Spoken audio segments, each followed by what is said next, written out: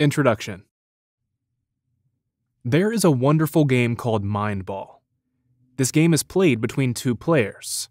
Both wear brainwave sensing helmets and sit at the two edges of a table facing each other. A ball sits in the middle of the table. When the game starts, both players stay as calm and focused as possible.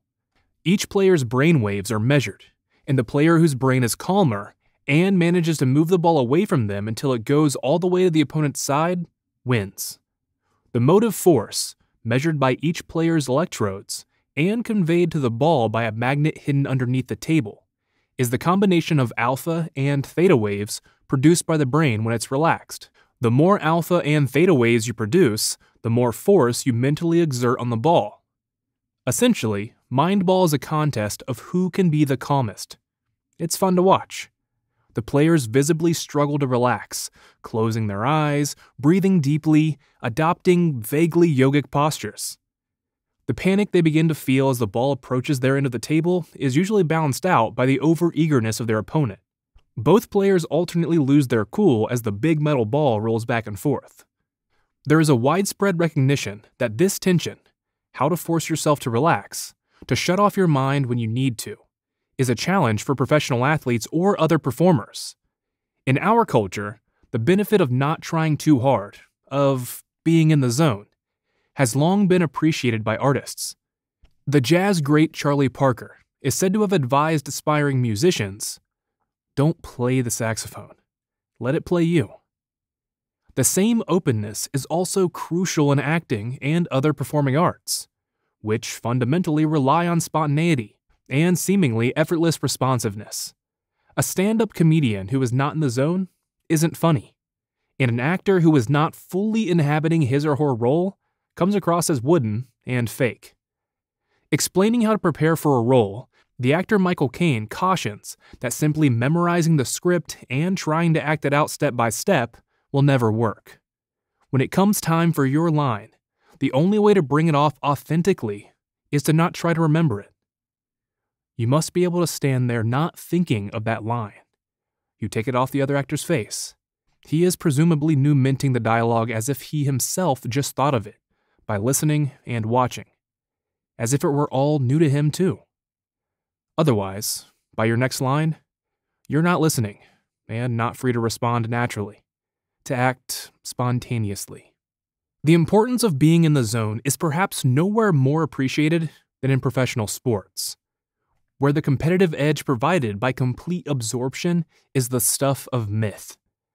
A 2005 piece in Sports Illustrated consists solely of quotations from professional basketball players about what it feels like to be in flow.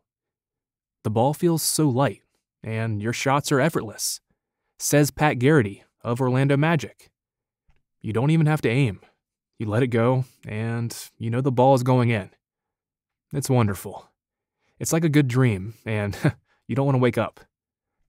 It's like an out-of-body experience, like you're watching yourself," says Joe Dumars, former NBA All-Star guard. "You almost feel like you don't even see the defense. Every move you make, you feel like, God, that guy is slow. You don't even hear the regular noise you normally hear. It's muffled. You go to practice the next day and you say, God, why can't I do that every night?" The reason professional athletes would love to bottle that feeling is that it all too easily disappears. As Dumars says, professional basketball players in the zone don't want to wake up, but they often do. Ben Gordon, formerly a guard for the Chicago Bulls, puts it like this: "When the feeling starts going away, it's terrible. I talk to myself and say, come on, you gotta be more aggressive. That's when you know it's gone. It's not intuitive anymore." Even casual athletes are familiar with the pain of falling out of the zone, or finding it just beyond their grasp. Imagine that you're in the final set of a tennis match, playing your best game ever, and about to defeat a higher-ranked opponent for the first time. And the dawning realization that you are about to win makes you begin to lose. You become tense, overly cautious. You begin to think about your swing instead of just swinging, and the opponent begins to close the gap. You know what you need to do. Just relax and get back into the groove.